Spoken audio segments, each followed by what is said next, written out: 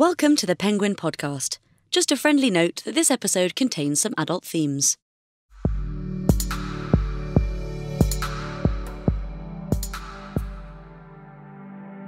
Hello and welcome to the Penguin Podcast, the place where leading authors chat about their creative process by choosing a handful of objects that have inspired them.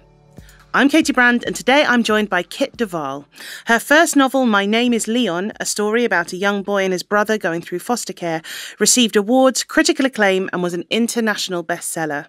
Since then, Kit set up a scholarship for working class writers, written short stories and 2 more books, including her most recent novel, The Trick to Time. And Kit has kindly brought along objects that have inspired her work. These include a photo of Forlorn Point in Wexford, Ireland, and a track by Scott Matthews. Kit de Waal, welcome. Hello. Hello, thank you very much for joining us. So before we crack on and get into talking about the book and your creative process and the objects that you've brought along, can you give us just a brief synopsis of The Trick to Time for anyone listening who hasn't read it yet? Sure. So The Trick to Time is really Mona's story. And when the book opens, Mona is about 3 days off being 60. And she's really saying to herself, is this it? Is this my life? And she knows that when she was a young girl, something happened to her that has prevented her moving on. And so she gets to the point where she says, no more, I'm going to be happy, I'm going to go out there, I'm going to have a life. And she meets somebody, and it's really whether or not she's going to go in that direction or if she's going to let what happened to her when she was a young woman particularly redefine her. So it's a love story. It's also about identity and loss. Actually, it's about, what it is to find yourself post 50, nearly 60 and thinking, who am I as a woman? Who am I as a person? So she lives on the coast of England. She's from Ireland. She runs a sort of small shop and hand makes dolls. And the novel sort of moves around in the chronology of her own life, doesn't it? Back and forth. Was that a device that you deliberately used, the sense of flipping between the chronologies all the time to give a sense that literally everything in your past, your present and your future could be happening over and over again in that moment and you can make choices about where you go? Was that something conscious that you did? If I had thought about it when I started the novel, I would never have done it because technically it was a massive challenge. Having essentially 3 timelines. It's Mona as a child, Mona at around 19, and then Mona in the present day. And what I wanted to do was show how pivotal events shape us and we don't let go of them. And as our understanding of who we are changes, that moment becomes more significant or less significant. We put it into context. And that's certainly what is happening to Mona. The other thing that I wanted to explore in this novel and in Leon is that when massive events happen, big political events happen, there are small tragedies, small domestic things that happen over there. And this big thing's happening here. And your small thing is overshadowed by the big thing. And for Mona, the Birmingham pub bombings happened, which was a massive thing, but she was just having her baby on that day. And it's how that big thing impacted that small domestic tragedy. Same happened with My Name is Leon. The riots were going on, but actually this little boy was having his own tragedy over here. Yes, and do you think that makes it sometimes harder for people to move on from an event that's small in the grand scheme of things, but domestically huge for them? Yes. It's sort of complicated with some sense of survivor's guilt about the bigger thing. Yes, absolutely. And you might say, well, actually, I broke my leg on 9/11. And people are going to go, really? That's not very important because this massive tragedy happened. It's funny, talking as well about sort of small events that can happen in your life. You were talking about 9/11. I was watching an interview many years ago about a man who had been spared being in the building. One of the towers was his office, simply because he decided on his way to work he didn't like the tie he was wearing, and so he'd stopped into a shop just to buy a new tie to change it over. Took about, he said, 7 minutes, and him being 7 minutes late for work meant the doors were shut and the building was on fire by the time he got there. Oh my goodness. And I just think, in a way, that can be as haunting, or you can become as obsessed in your own life with that, and then that can leave you in a rut. So all these little ways, that the sort of wormholes in you that come over time. Yes. The what ifs. I was brought up as a Jehovah's Witness. Jehovah's Witnesses believed in the 70s that the world was going to end in 1975. So I was going to die in 1975 because all bad people were going to die, and I completely believed I was bad because I was quite naughty. So I can remember the shock of finding myself 21 and thinking, I'm not dead. How is it that I'm not dead? It sweeps over me every so often that actually I'm still alive. And I do not believe Jehovah's Witnesses' teachings at all, intellectually. But the seed of my very early death, and I can't get rid of it. And it consequently made me very, very wild till I was 21, because I left home at 16, stopped being a Jehovah's Witness at 16, but I still believed I was going to die. So I was like, bring on the sex, drugs and rock and roll, bring it. I'm having it because I'm going to die at any moment. The other side of that is when I didn't die at around 21, 22, and I thought, actually, you've got to stop taking drugs, you're going to kill yourself. It made me just think, what's out there? What can I do? What can I experience that is a bit more healthy? And also completely live every day of your life and enjoy every day of your life, because I definitely had a sense of time running out for me. And I think when I was writing Mona, I definitely felt here was somebody that could put that right. Here was someone that could go back to that time when she believed and just sort of say, I'm going to have a future now. I'm going to not let that event redefine me. And I'm going to live. I'm going to enjoy. I'm going to be here. So we mentioned earlier in passing the making of wooden dolls, and you've brought along a photo of a wooden doll as your first object. Yes. Tell us why you've brought that as your first object. Sure, if I can find it. So what you're doing now is looking at the photos of the objects on your phone. Right. So I made a Pinterest board because I'm slightly anal. And the Pinterest board was where I lodged that photograph. Oh, wow. Of the wooden dolls that I describe the carpenter making and Mona painting and dressing. I think I sort of imagine them more sort of like anatomical, sort of like dressmakers' dummies. Yes. And there are some of those photographs as well on the Pinterest board. They're lovely, they're beautiful. I describe them as having a sort of medieval look, yes, they do. Which they have. And they're very fine, and they have these very beautiful articulated joints that he makes. The significance of the dolls in the book is weighty, isn't it? And, yes. And sort of difficult emotionally. If you wouldn't mind just outlining what the function and role of the dolls in the Trick to Time is. Apart from those dolls which Mona dresses and sells in her shop, there are other dolls that the carpenter makes. Here's a photo of the doll baby, another one of my objects. This doll here, which is just a lump of wood, more or less in a sort of lozenge shape. And these dolls correspond to the weight of a baby. So if a woman lost a baby, stillborn baby, and it was £6, 2 ounces, the carpenter will make a doll of £6, 2 ounces. And Mona uses those dolls to help women that have had a loss, stillborn loss, to grieve. And it's very much Mona manipulating time. She encourages the women to speak about what they would have done with their baby as their baby grew up. They go into a sort of reverie, don't they, under her guidance. It's a form of therapy that she provides for these slightly nervous women that come in. And part of the therapeutic aspect of these dolls and the need for them to be the precise weight of the baby is that Mona had something that a lot of these women wouldn't have had at the time, where it was forbidden even for a stillborn baby to be brought back to the mother for her to hold. It would just be taken away. Completely. And they might never see it again. Completely. And they may not even, then it may not even be a grave or a proper funeral. So the sense of the woman feeling the weight of what her baby would have been in her arms is a kind of tactile, visceral sort of response. Where did you find that idea? Was that something you just completely created, or had you heard that this can happen? I completely made it up. And in fact, when the book was sold to Germany, the PR people over there got back to me and said, look, we really need to put some links on our website to where people can find about the doll therapy. And I was like, ooh, I made it up. So there is no doll therapy. Yeah. I have no idea where it came from.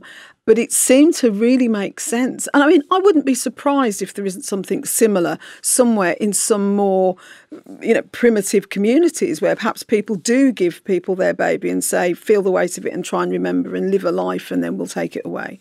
But in the 70s, when people had a stillborn baby, the child was taken away and put in a sluice room. And in the sluice room, you'd have bits of liver or somebody's leg that they lost. And the baby, because it was a piece of flesh that was dead and no longer wanted, that's where the baby went till the end of the day. And then it was put in the incinerator. There was no grave.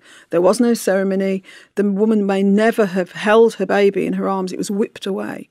On the occasion of Mona losing her baby, the nurse, against all the rules, brought the baby back with a little white flower in its fist. And that actually happened. My cousin, who was a trainee nurse at the time on a maternity ward, trainee midwife, she did that for somebody. And the nurse in your story gets in trouble for doing that. Oh, doesn't absolutely. She? The midwife is not happy about this. Not at all happy. And one of the reasons she's not happy is because the baby has been in the sluice room with potential diseases. Also, it was very much seen, as I found out from the maternity nurses that I spoke to, it was a kindness to take the baby away. No one was doing it to be cruel. The prevailing thought at the time was, your baby is dead. Why would you want to have that baby? Because I'm going to take it off you in half an hour. So I'll just take it off you now. We'll call it quits, go home, get pregnant again, have another baby, get over it. And so when my cousin did that, she was also told off. And that was largely to do with downstairs in the hospital, the same hospital, they were dealing with the results of an IRA bomb on that night. And Mona was Irish. And so they were not sympathetic to her, which, again, really happened. Years later, she sort of starts to feel well again through making the dolls and all that kind of thing. But the landscape as well is a big part of it, isn't it? And the sea and the therapy that the sea can provide that I really related to as well. That sense of seeing a wide, clear horizon that can just wash your mind. Completely. It feels like something that's quite important for you. Yeah, absolutely. So I was born in Birmingham, which is the most landlocked part of the UK. And I don't think I saw the sea till I was, a teenager. And when I saw it, I was shocked. I mean, to me, how I managed to not live by the sea now is a miracle, because I'd say once a month I get this thing where I'm like, oh my God, I've got to go and see the sea. I don't need to touch it. I don't need to get my feet wet. I have to stand by it and just allow it to do its thing. What that thing is, I have no idea, and I'm not even ever going to try and explain it. But there is something so profoundly calming and healing for me to just hear that endless shush and lullaby of the sea, and to just see those waves coming over and over and over again.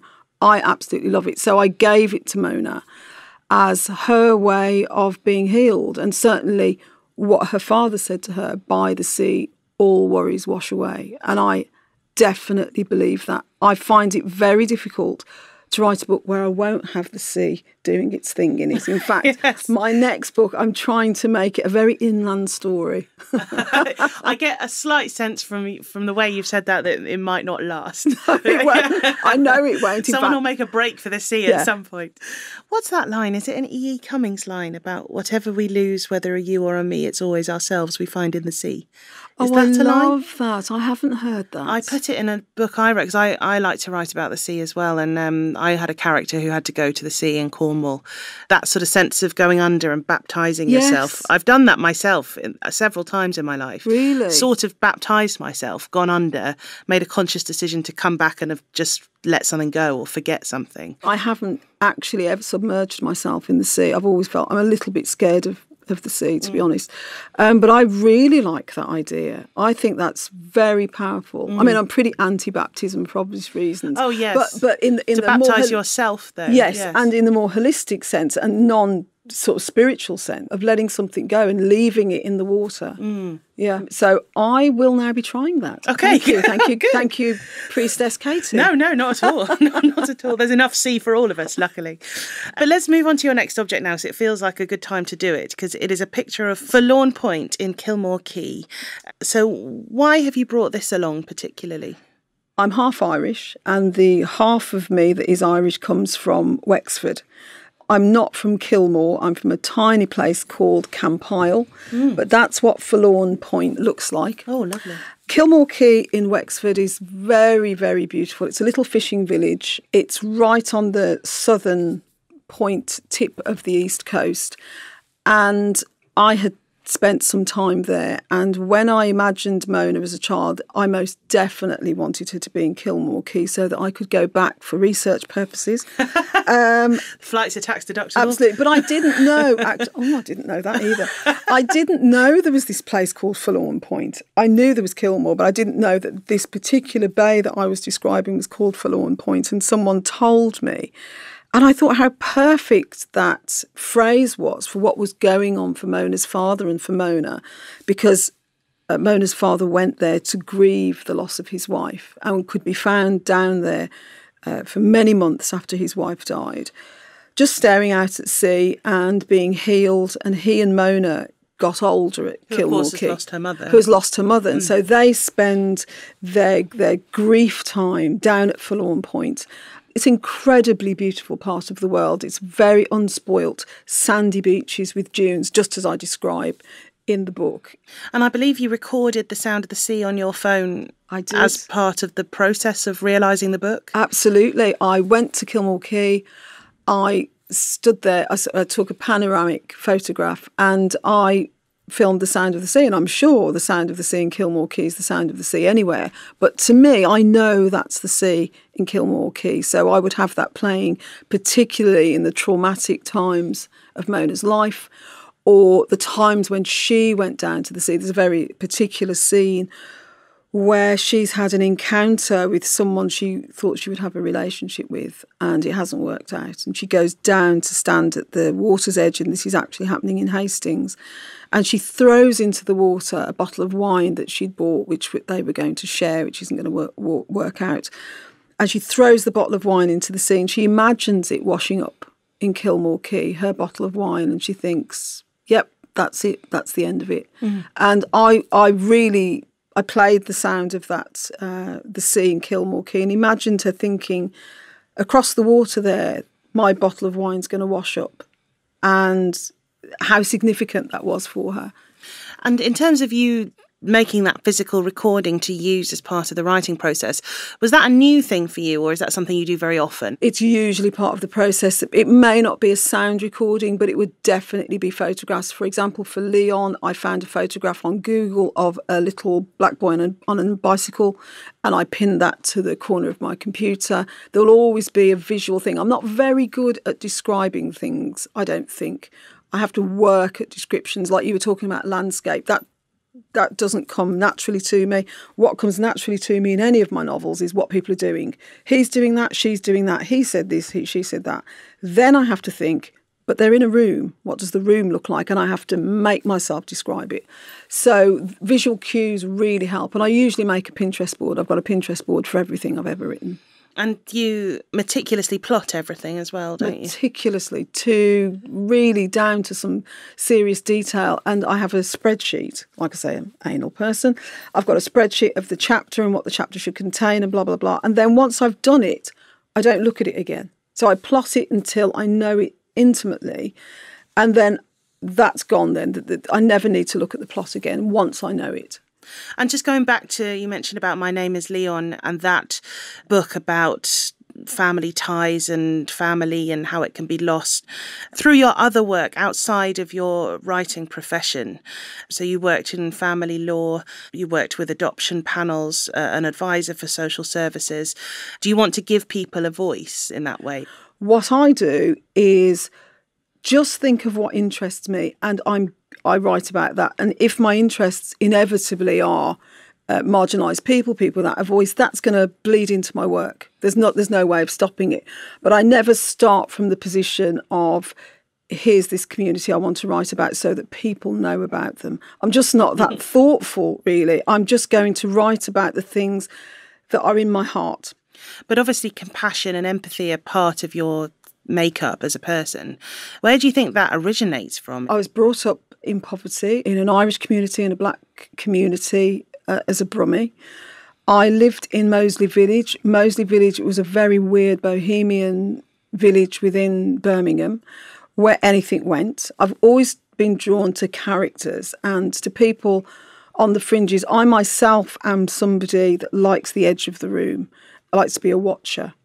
And so I think that's sort of within me. And then just by the nature of the way the world's going and the nature of disadvantage, a lot of which I have witnessed, or disadvantaged people I've worked with, I've always had that sense of injustice, and why aren't those people taken care of? Why aren't those people listened to? Why aren't those people telling their own story instead of having their story mediated by somebody? And that infuriates me when people speak for other people rather than asking those people themselves. I saw it in criminal law, saw it in family law, saw it in the adoption panel. I was a magistrate for 10 years, and I would always want to speak to the person themselves, even if they're not articulate, even if they don't know the right words, hear what they have to say. And I think perhaps, yes, that's where it comes from, my working life. And the sense of being an outsider. I'm definitely an outsider myself. And as a person of mixed heritage, do you feel that pressure, and how do you deal with that pressure to be some sort of spokesperson?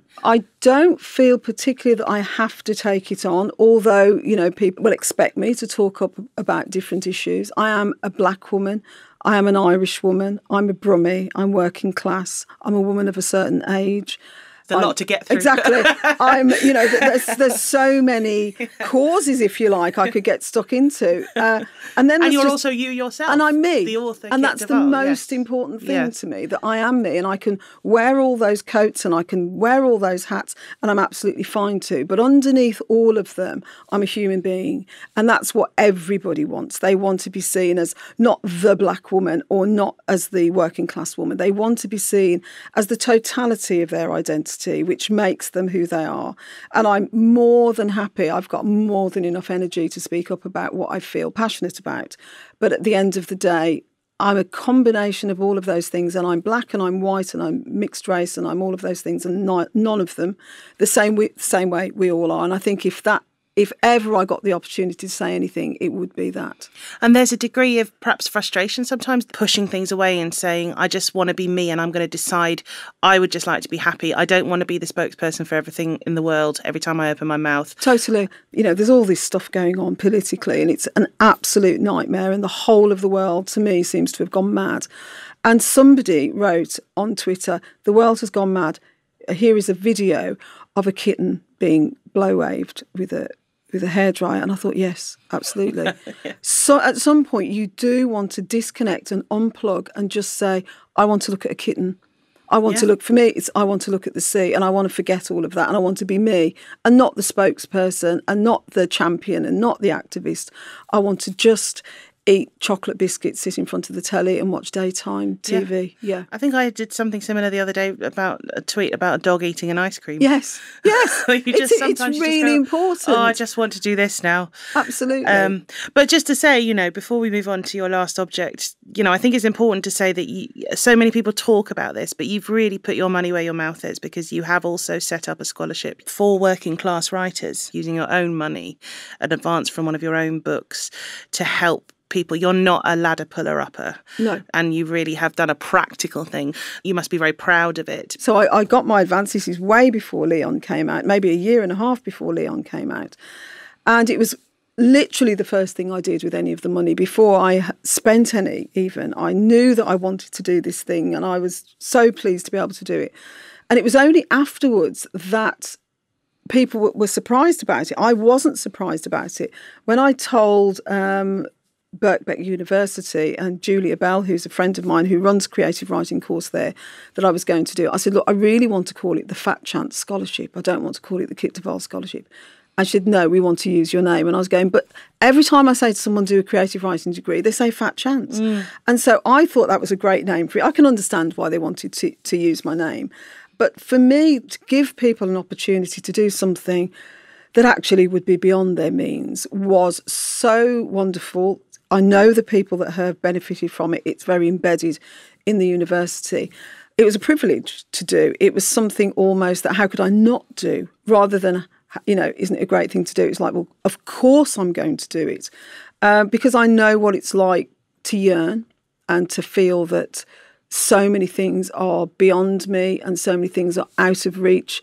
And I know that other people have been inspired to set up their own scholarships and to do other things by reading about the Kit de Waal Scholarship. So it's all wonderful. My only sort of sense of embarrassment is that I can't do more. It's so great, and great to hear about it more from you. Let's go to your final object now, which is a song called Mona by Scott Matthews. Which one came first in your life to some extent? Well, Scott Matthews is a singer-songwriter from Wolverhampton whose work I've loved for many years. So whenever he has a new album out, I will always buy it. And I was thinking about my next novel, and I listened to 2 songs actually by him. One was called Mona and the other one was called Virginia. And I absolutely knew the story by the time both of those songs had finished. There's at least 3 lines in those 2 songs that you will find somewhere in the book. You know, lines about loss or the sea or loving somebody. The most beautiful song by such a talented and underrated singer-songwriter who I've met once. Does he know that he's been such an inspirational I don't figure? think so, actually. I keep meaning to send him a book because, you know, I really do have to thank him for the inspiration. They're not mournful songs, but they are incredibly beautiful songs about women and about 2 particular characters that want something and have lost something. And so did you have those playing when you were literally writing it? Many times, yeah, on a loop. And even now, if I listen to Mona in particular, I see her and I see what she's doing, and she's very, very real and still very much alive to me. A lot of authors have had either art or music or both. Yes. As a sort of relief perhaps from the words to some extent. Yes, the book that I'm planning next, I have found 3 songs, all by the same artist.